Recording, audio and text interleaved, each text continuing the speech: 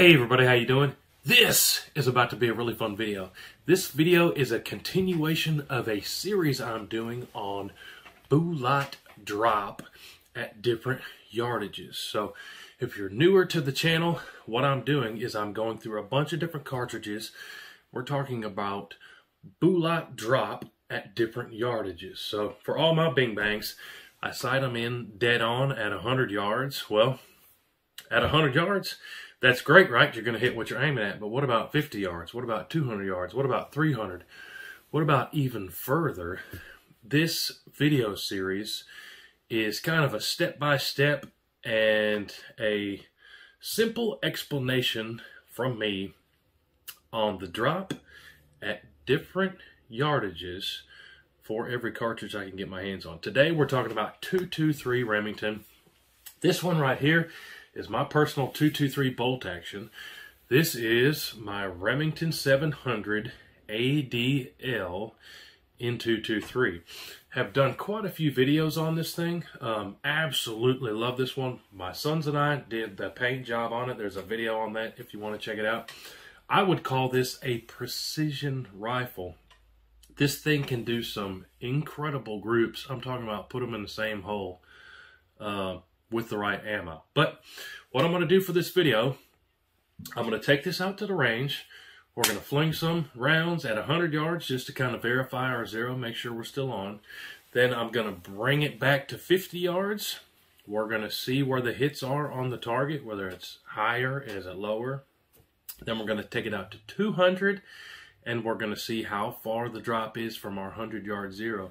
And then at the end of the video, I'm going to do a little bit of math and show you the drop in inches and also the dials for your scope at varying distances all the way out to 1,000 yards. So 223 might not be your first pick for 1,000 yards, but it will definitely do it. I've done it myself, and I know people who do it all the time. But with this one right here, I've already filmed a hunting video with it. My son took this rifle on a ram hunt and took an awesome ram, huge ram, probably the biggest ram I've ever seen in my life, with the 223. So I personally know 223 is absolutely a viable hunting round, even for deer or medium-sized game. I know several people here in Tennessee that whitetail hunt with the 223. But the ammo that I'm using for this video, big shout out to my buddy Lee. He loaded me up these 60 grain burgers, which we found do the best out of this Remington 700. So 60 grain burgers, fantastic groups out of this thing. Let's go out to the range, have some fun. Again, I'll take you to 150 and then 200. See what we can do with this Remington 700 in 223 Remington. Check it out.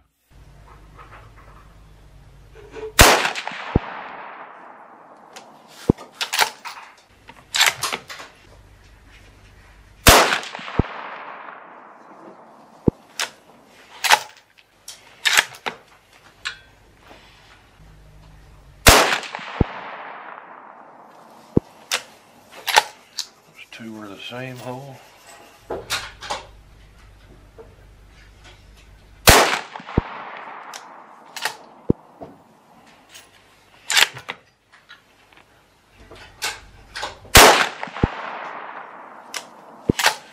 Hitting the same hole.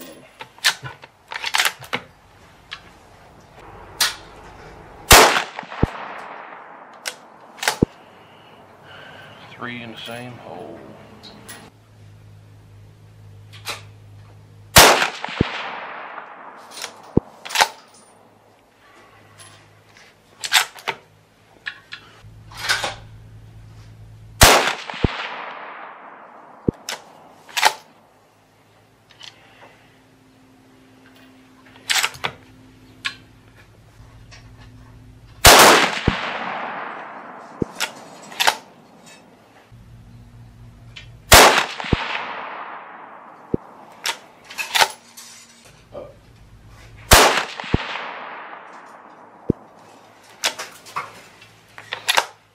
All right, so that was a whole lot of fun. Anytime at the range is a whole lot of fun.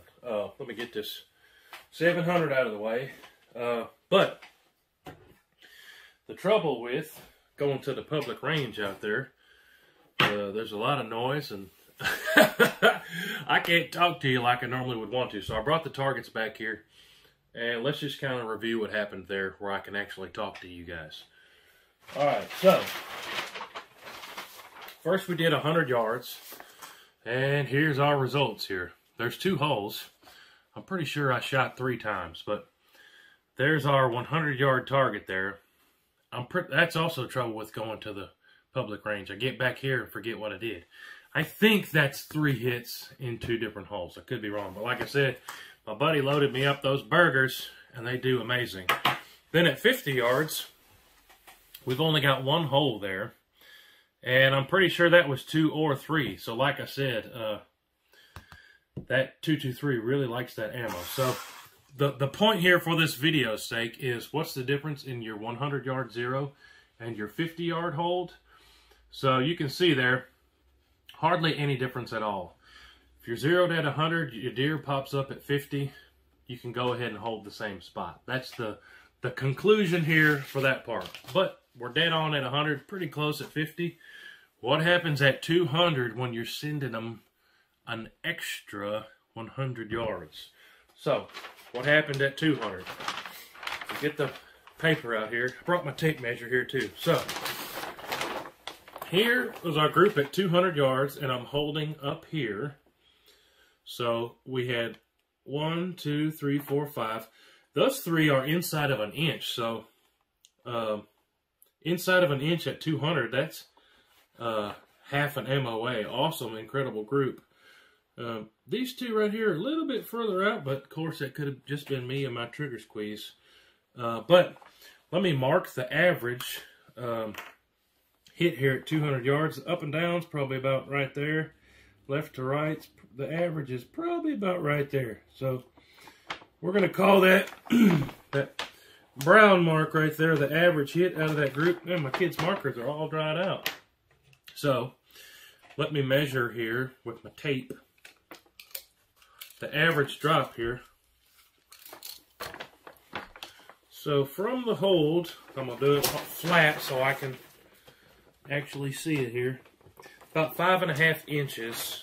Well, no, I better do it in a straight line there. 5 inches.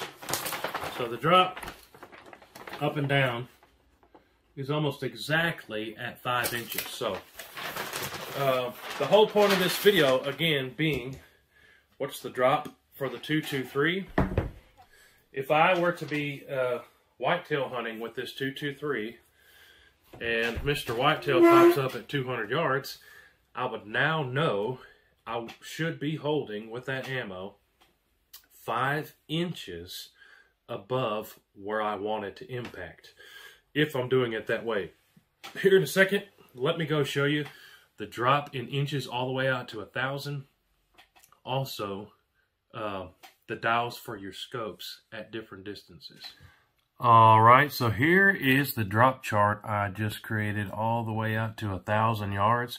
You can see here the G1 ballistic coefficient is 0.271. Honestly, I thought it'd be higher than that for these burgers, but that's right off the burger website. These are the 60 grainers.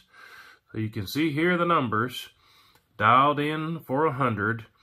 This drop chart is saying it should be dropping 4.2 inches. So pretty close to the 5 inches that we saw in reality.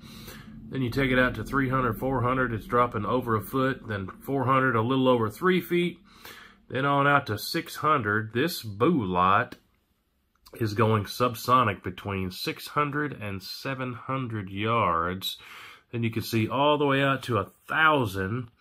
It's dropping 633 inches, and you're going to have to dial 17 mils on your scope. And remember, this is with those 60 grain burgers and the 2810 feet per second bullet speed. If you have a different bullet weight or a different speed, it's going to change what these numbers are. Inside 200 or 300 yards, it's probably going to be pretty close. But when you go out further than that, you're definitely going to need to enter in your own information to make sure that you're getting the perfect numbers for your setup. But this is the 223 drop chart. using my setup. All right, so pretty cool, huh? I always love seeing the drops and the scope dials. Also, just for me, next time I take this out, I can just check this video. What's my drop and what's my dial? But again, these numbers are not going to be perfect for all 223. So this is using my Bing Bang, my Bullet, which is 60 grain burgers, and my bullet speed. So if you want to know the exact drop for your setup, you're going to have to put in the data yourself. But all things being considered, within 400 yards or so, your 223 is probably going to behave pretty close to mine right here. Now, if you're talking about a short barrel and on a semi-auto, you're going to be getting slower speeds, and that would have a little bit bigger impact on the drop. It's going to drop faster. This has a longer barrel, which means faster speeds. But 223 Remington with these 60 grain burgers, that's the drop. But appreciate you guys watching. This is absolutely one of my favorites. We've hunted with this 223. Y'all go check out those videos. We've got it painted with my sons. That was a cool video. Y'all go check that one out. But this is one of my favorites. It's always a lot of fun when you can get good groups and sometimes even put them in the same hole. Makes you feel like you know what you're doing. But appreciate you guys watching this 223 Remington drop video. Comment down below which one do you want to see next. We've already done quite a few, so y'all make sure that you didn't miss those. Make sure you're subscribed. Appreciate y'all watching. Really, really means a lot. We will catch you guys on the next time. See you on the next one. Hooty-hoo!